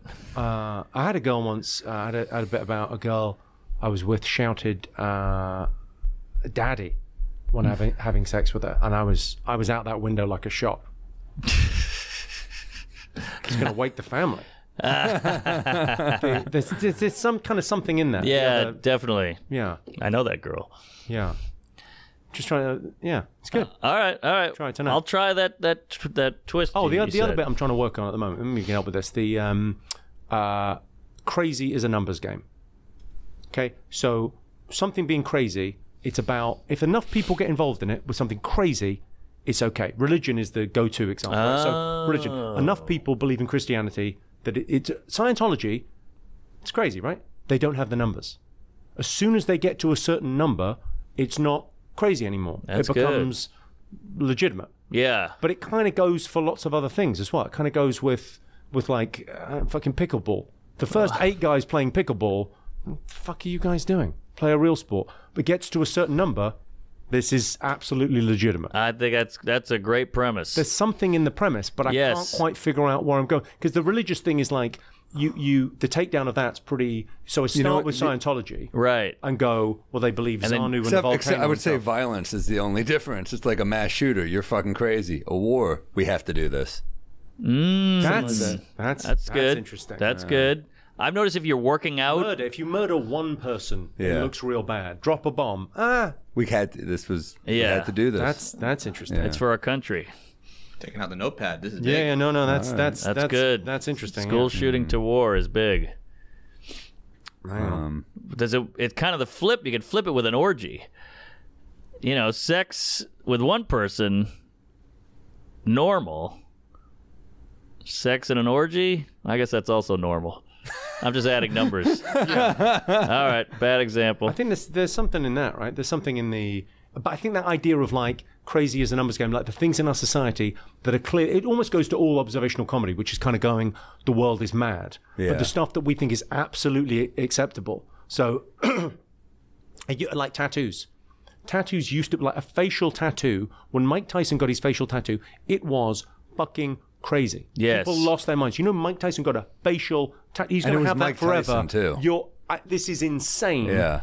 And now a facial tattoo is, it's cool. It's like someone bought a new T-shirt. Huh? Right, Post Malone. It used to be you were a badass if you had a tattoo. Now it's nothing. Yeah, I'd say regular tattoos were like that. Like sailors and, fighters had tattoos, and now every barista chick has a tattoo. I did one other last night I could try. Please. This is a new one.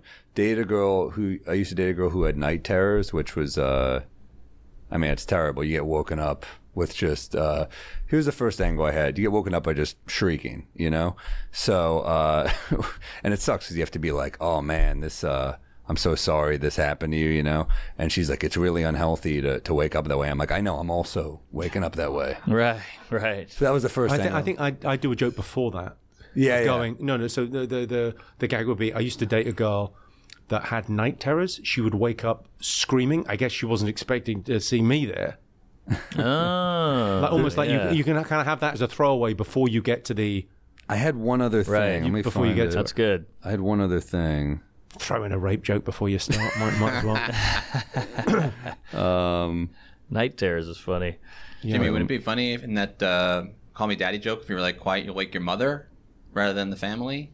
maybe. Like you're fucking a kid. Yeah, well, 'cause she's saying Call Me Daddy. So Maybe. Yeah. I dropped it because there was another joke that had like... It was, sometimes where you write two things that are kind of in the same area, you go, oh, that one's better. It's just yeah. By the way, I saw you at the cellar. The line I added on, I said... oh, thanks, man. I added on, I said... I dated a girl with night terrors. That's when you wake up screaming, it's kind of weird. She's a white girl from the suburbs. She didn't serve in Nam. Right. That was the first part. She would tell me wake up. Pinkberry doesn't have a flavor. Yeah, what's she worried about? Like talking to a dog. What's wrong, girl? They're out of rosé. Yeah. Lululemon's closed. Yeah. There's something else. I said one other thing last night. I got to listen to the set. Yeah. There's something to that. There's something with day terrors, like you worried about other stuff, This is why you're just scared at night when nothing's happening. Other people are scared, like people who live in a bad neighborhood, they have day terrors. I don't know. I think there's something waking up screaming. Yeah, you're waking up the same way that if there was like a burglar with a knife, but she's like, oh no, it was just a dream. Yeah, it's like you're making up shit to be scared about. Other people are scared about real shit. Yeah. You're being scared in a dream. Okay, I had another I don't think we helped with that at all. I said some stuff I'll listen to. Dating apps Yeah. are all based on the same premise, right? They're all based on birds of a feather flock together, right? So it's match.com. Matching up with people that you've got a lot. But that's not the only way the world works. The world also works on opposites attract. And I'm going to start a website. I'm going to make a fortune. It's going to be called mismatch.com. And I'm going to put people, you know, so it's going to, she's a socialite, daughter of a billionaire. He's a plumber from Brooklyn. Sure. You put them together. And then I think the gag is he's a guy from Palestine. She's a nice Jewish girl. When they met, that thing of like, they're like the weirdest couples that you can think of. I think that's the gag. Or, you know, an alt-right weird, and a progressive. The idea that dating sites are based on that premise of, oh, I like that movie. You like that movie. Maybe we should fuck. What? Yeah. That's... Why would that be a thing? You're thinking of Friends. She's Friends she's is Antifa. funny. He stormed the Capitol. Exactly. Give it a chance. Yeah. You know? He's a cop. She's black. Yeah. You know. Yeah, those things, I mean, they're very American. But it is interesting, those things of like couples where you would go to the wedding and there would be no question of bride or groom. You go, I think I know. There's something to the Israel-Palestine. It's like a soft way to go into the joke. I think it's funny. And it's something everyone's thinking about. Yeah, but I like the bigger point of... I kind of coming back to your thing of like you could be Palestinian or Israeli, the look. Yeah. I think there's something you should run for office in the Middle East. Yeah. And just never name who you're talking about. Yeah. I don't like these guys. Oh, yeah. We got to do something about you know who. Yeah. What they've done is unacceptable. And I know you all agree with me when I say we got to stop those motherfuckers. I'm going to call them motherfuckers because they are motherfuckers. And you never come down on either side. I don't care who I upset. Yeah. I don't care I'm who going to say it. Yeah. This has got to stop. That's funny. Yeah. You put the middle in Middle East. You're right down the middle.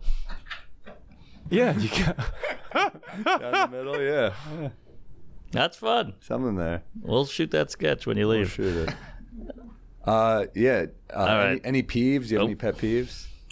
Oh, yeah, I got pet. I was thinking about the other day.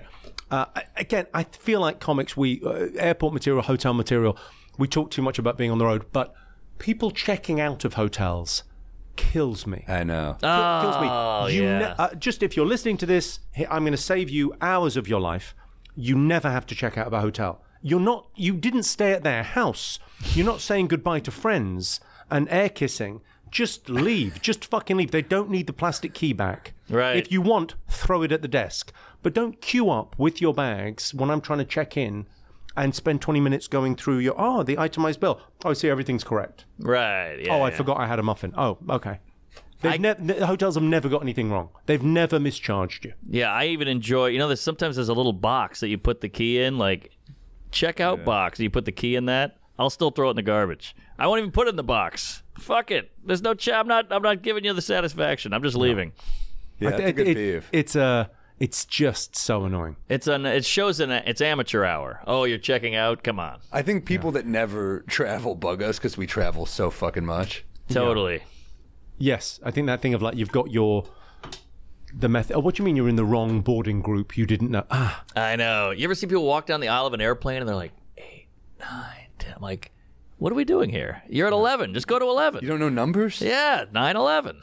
But it's silly. It's your lucky seat. That's a big peeve. I'm trying to think if we've got Good one. peeves. Good one. I don't know. The checkout is silly. What other peeves you got? What else is annoying you other than your?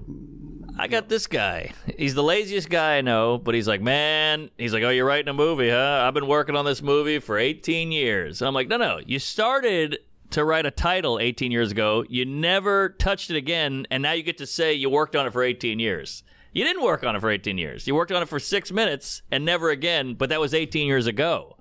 That's not working on something for 18 years. Do you see my point? Yeah. No one's reacting. I know. I had someone had a thing recently. Can you Google this? It was the not doing the thing. Not doing the thing. It's like someone came up with this list of like things that aren't doing the thing, which kind of goes back to being stoic of like talking about doing the thing isn't doing the thing. That's why we don't want to talk about our movie. I don't want to go into detail because I don't know how long this is going to take. It might be years. It's what? It's not doing the thing. It's like a list on It's a really good list, actually. It's on. No, it's on. Hang on, let me find it for you. Hang on, I've got it somewhere. But you can't get the credit for working on something for 20 years if you just started it 20 years ago and never did anything else. You see what I'm saying? So maybe work on a second screenplay. Obviously, yes. Do something. Write one page, but not even one page is written. But he's been working on it for 20 years. No, It's his life's work. I can't find this thing. This is great radio. This is like the date you described, Sam. I have a real talent where I can throw something out and no one responds to it. I don't know what it is. No, this is small a talent. talk about. Okay, it's strangest loop. Oh yeah, I got it. Things that aren't doing the thing. It's a great list. Yes. I think this is like I read this quite a lot. Okay. Hang on, what do you got?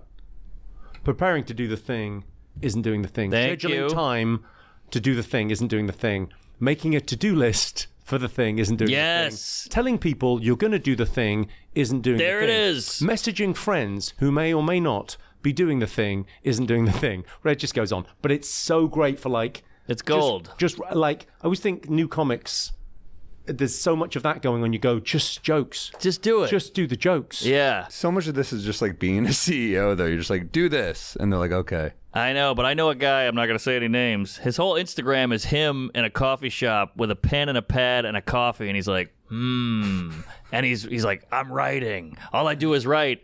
Same act the last 20 years. Same act. Well, you know the guy who always has to write out his entire set, and you're like, you've been doing the same jokes. Yes, Before every show, he's like, yes. nope, I can't talk to anybody. Let me just write this Exactly. shit. I do a thing now pretty religiously this year, and it's really paid off. I do new jokes at the end of every show. Yeah. So every show, theatre, whatever, doesn't matter how big the you room do is, that? I'll do it tonight. Yeah. Get out a piece of paper at the end, and it forces you during the day because you feel like such a dick if it's stuff from last week. Uh-huh. Because you go, right, do it, bank it. Once it's worked like 3 times, I could bank it, and then that's going to be in the next show. Yes. But you kind of figure, well, it's okay. So you're burning through new stuff at like 5 minutes a night, and then you're kind of banking that for the next show. It seems to be such a good way of kind of working that muscle and constantly. Because sometimes my tours are like 3 years long, and you could write the show and do nothing for 3 years. Oh, and then yeah. Start with a blank piece of paper, and it seems I've kind of done that before, and it's crazy. It's crazy. No, you got to prepare. You got to do it. And that's a good way to do it is to make sure the audience, they're your motivation because you're like, I can't come up with nothing. Yeah. You know, you need to put yourself against the cliff like that or else you'll do the same shit for the rest of your life. I had like it's not. I don't think it's a peeve, but I think it's like it's an idea. Like we had a lot of strikes in the UK this year. Like people, inflation's gone through the roof, so people need more money, and they're working jobs and they're not getting paid enough, and food prices are going up. Okay, so you got to strike. Same here. Okay, so but what they do is they go, the guys on the train strike, and they don't turn up to work, but they're on the picket line, so they're not sitting at home doing nothing. They're on the picket line striking. So we're saying what they should do if you're on a train strike, you open the ticket booths, and you let people go in for free for the day. Ooh, Because that hurts your boss, but it doesn't hurt your customers. that's good. Because you haven't got a problem with your customers. The guys riding the subway are riding the subway. The guys riding the trains are riding the trains. But you go, but fuck with your boss's money. Yeah. See, they take that more seriously. Is that Oh, legal? Probably. Okay. I don't know what the law would be that would prevent that. Yeah, I guess. Yeah, but no, I like it. I mean, that's way more effective. than Yeah, because picketing. then you see some results. Yeah. We had that with the auto workers. They just striked, and they won. Good on them. Yeah, everybody's striking. Now the actors striking, the writer, a lot of striking. I didn't realize it was because of inflation. Are the actors still striking now? Yeah. Well, by the time this comes out, probably not, I would say. Who knows? out This for a is couple coming out weeks, in but, 2026. But yeah, Jimmy, why don't you can we plug gigs? Oh, you yeah. got a hard out. No, I've got. There's not that hard an out. I'm flying now. Oh, okay. All I was right. going to okay. drive to Boston. I'm flying. But the this is very fun. I've current tour US dates. Yeah, there you go. I don't know where I'm playing. Tell me where's good. Tell me where's good on these days. Okay, so I've got Boston Carnegie. tonight. 26. So starting December. Okay. Oh yeah, I put in like double shows in December, so I've got to sell these hard. So people of San Diego, there's Great nothing club. else. Great Great theater. theater. Yeah, that's a great theater. It's good. Okay. Yeah. Right in the then- heart of the city. Where am I? The Wilton. 7th. Wiltern's sick. Wiltern's Is that good? nice. Awesome. L.A. Really Okay. cool. Never been to the Grove. National Grove in Anaheim on the 8th of December. Anaheim's a cool 2 area. shows. 2 shows in That's Anaheim. Yeah, first Disneyland. one's on. Okay. And I've never heard of the city at all. Oh, that's a casino. Oh, So- okay. Good luck. Casinos are tough. Is it? Yeah, usually. Okay, so how is it tough in a casino? I don't think I played. I've Well, played casinos in like South Africa. but Sometimes not here. they've gotten better. They've gotten better, but if you do the club at a casino, you're toast. But the theater is pretty good because people actually came out to see you. The I think people club, had to buy a ticket or whatever. okay, Yeah. that'll be fine, It'll be fine. and you'll get a nice room. And then Mesa, Arizona on the 10th. 2 shows. Woo! Watch No out, idea. Trump Denver country. at the Paramount. on the I'm 13th. there this weekend. Badass theater. 2 shows. Really Two nice. shows. Okay, cool. And then the Newmark Theater, December 14th in Well, Portland, Oregon. Last time I went to Portland, it was like The Walking Dead. It was like Yeah. crazy. Well, it's gotten worse. Oh yeah, a lot of tents. It's rough. How are they? Fentanyl, babe. They did the free drugs or whatever. Decriminalized. That's the Criminalize word. all Yeah. drugs. Yeah. So it's not like illegal, but it's not. It's weird. But they did that in Portugal, and it's really worked. Yeah. But what they did in Portugal was they decriminalized all the drugs. This is like 15 years ago. They did this in Portugal. Decriminalized all the drugs. But then what they did was really smart. All the money they were spending fighting the drug war, they spent on rehabs and education. And they we took don't do all that. that money, they ring-fenced it, and they went, okay, it's linked to inflation. We're going to spend that money every year on making this shit. Okay, because most people that are on heroin don't really want to be on heroin. They'd rather not be on heroin. There's a hardcore that will remain. Yeah. But they get it for free now from the pharmacy. They get heroin for free, not methadone. It kind of works. I think I had to get a Portland, prescription on the road recently. I was like, yeah, some of these cities, you're like, oof, that CVS area. Oh my great. god. I noticed that. I mean, the other pet peeve in New York the last couple of days, my other half was here with me, and we're like shopping. We're in a CVS. They're locking up the toothpaste now. Yes. The stuff they're locking up now, you go, it used to be razors were locked up. Yeah. Because the razor was like, those guys at Gillette, please. How much are you charging for a I mean, ludicrous. $18.99. Whatever that thing is, it's crazy. But they'd lock those up, but now they're locking up fucking chewing gum. Oh yeah. Yeah. Well, the grab and steal or whatever you call it. What do you call those? Smash and grab. Yeah, I think it really started during COVID when it was they just would steal everything, and people were like, yeah. But I'm going to Portland to get some Manafadil or whatever the hell you said. Oh, yeah. I'm going to pick up a bottle of that. I'm pretty sure I'm pronouncing that wrong. This schedule's amazing. 13th, 14th, 15th, 16th, 17th is incredible. San Francisco on the 16th. Oh, no, I've just done. Las Vegas. I think last Sunday I celebrated my 250th theater show this year. Good Lord. Well, the Moore Theater in Seattle is like maybe the coolest theater. One of the greats. It's like Is it? it's like the best. You're going to love it. It's beautiful. It's huge. It's 3 tiers, but they're Well, I can they're fill on it, top but of not you. with laughter. Let me Let's see. explain this. December 16th, San Francisco, and the 16th in Las Vegas? Oh, that's March. That's March. Oh, December, What- March. That's I a big see. Okay. jump. There's a big jump there. Yeah, Okay. big jump. Okay. Big jump, not bad. Yeah, Vegas. Is Vegas going to be all right? Vegas is cool. It's not my favorite.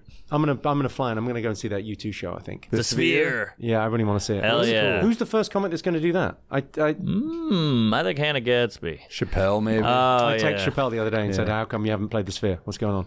What Because a- he could do. He's like he can sell infinite tickets. Oh, yeah. I would say he should just do a residency, right? He's doing the Iron Dome. Oh, my God. Nice. All right, Mark, do you want your dates? Sure. What are you playing? Mismatch.com. That's my website. You don't say. There we go. Paramount this weekend. Oh, yeah. We're, Start on the 25th. All right. I can't read that. Shit, sorry. Blow that puppy right up, will you? Yeah. I tell you, it does feel like there's a weird thing with American versus British comics. We get to theatres a bit faster. We kind of leave the clubs a bit faster. Yes. Because we've got such a nice theatre circuit. You get on that theatres. Yeah. We get to laughter quicker. But I know what you mean. All right. Jesus. All right. All right. Just joking there, Carr. This So we one. got the Sanger Theater on November 24th in Mobile. Ooh. The Orpheum on the 25th of November. It's in Hometown. New Orleans. Big hometown show. Luther Banks Center for the Arts. That's December 1st. Santa Rosa. That's sold out, I believe. The Crest Theater, 2 shows in Sacramento, Omaha, Kansas City, Norfolk, Baltimore. You know, MarkNormanComedy.com. Birmingham, Tampa Theater, Florida Shreveport. Theater. When are these? When are you going international? Maybe that's what you guys should do together. I would do that. Yeah, but the international Damn, stuff of but like you just did it. I just did Europe. I did a full Lisbon, Dublin, Birmingham, Manchester, Hackney. I went all over. Yeah. I think that'd be a good plan though, because the travel is like that would be the fun thing to do That's true. together. That's Like to true. go, okay, we'll go and do like the Far East. If you do Singapore, Hong Kong, I've got that in January. Ooh. Singapore, Hong Kong, all that stuff. of, like, Ladyboy. booking those rooms. Yeah. The Ladyboy tour. Yeah, that's not bad. That's good. You don't hear a lot about the Ladyboys since trans happened. Yeah. They're not getting the Not The enough shine. press. No, they really. Yeah, you're right. When did you last hear the phrase "chicks with dicks"? It's been a minute. It has been a while, right? I wonder if they're pissed. Like, hey, you took our whole thing. It's like a Cars when they did the horses. Yeah. You I get it. got Vegas. I got What horses did to Cars? That's what I meant. I got the win in Vegas, December 2nd. That'll be fun. Then we got Tampa Theater, the Fort Oh Myers. man, we're doing the same gigs. Yeah, and then I'm going back to clubs for a while just to tighten this for the Good next for you. special and to write some new Where are shit. you going to take the special? The Wilbur of Boston. It's a beauty. okay. Great Beauty. club. Yeah. Oh, theater. I Feels like a bet club. more specials have been taped there than any theater in Yeah. America. Is that the one that's got the tables down the front? Yes. And then yeah. It's pretty It's badass. phenomenal. I love it. Yeah, and then Buffalo, Springfield, Madison, Philly, Dania Beach, Omaha, Dallas, OKC, Irvine, Salt Lake, and then the special. So I'll see you guys on the road. Woo! And this new hour is cooking. Thanks, man. So check it out, folks. Get some Bodega Cat whiskey. Yeah, We're get some trying to- whiskey. Where's the Bodega Cat whiskey? It's up on the bar somewhere. BodegaCatWhiskey.com. It's a ride. Go It's see. very nice. I'm sure a lot of you already know Jimmy, but go see Jimmy on the road. One man. of the Great best. joke writer. Maybe check out the Netflix special first. See if it's for you. It's not for everyone, is it? Oh, come on. This is Bodega Cat. This is I got a whiskey. No. Really? I got a whiskey with like two like a weird group got together. It's called Muff Liquor. Muff Liquor. That's fun. There's a town outside Dublin called Muff, Huh. and there's a distillery there called Muff Liquor. Did you do it just for the name? Just for the name. I love it. I just love for it. the dumb name. But we've got like Well, that's a cool bottle. yeah, we got the vodka, gin, and whiskey. But I did it with like it's like me and Russell Crowe and Ed Sheeran. It's a really odd Oh, mix. wow. Of, I That's invested fun. in. That's pretty cool. It's good booze. I mean, like the vodka and gin's winning awards. Yeah, it's whiskey's Jim pretty Crow. All right. Pretty All good. right, There well, it is. Muff Liquor. Muff Liquor. That's great. I mean, it's a good name. That's a fun name. I went to Ball State, so that'd be a different liquor. All right. Thanks for listening, guys. Thanks, Jimmy. It's a pleasure. It's good to see you guys. Great too, man. stuff. Sunday's the day for my next offender. A bit of peeves, you know the beer juice close. I've had a little too much bourbon, and Norman's talking shit about the fucking Pope. And I get down in the same way. Up on the roof like a cop's coming, and naked Samuel is feeling dangerous. I'm out to lunch here in New Orleans. This woman doesn't look like I remember her, and I